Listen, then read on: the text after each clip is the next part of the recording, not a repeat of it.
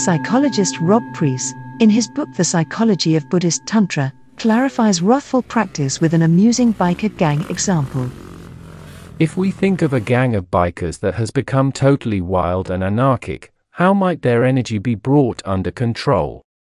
If a man dressed in a pinstriped suit with good intentions said to them, "Now look, you fellows, this just won't do," we can imagine how predictably derisory their response would be.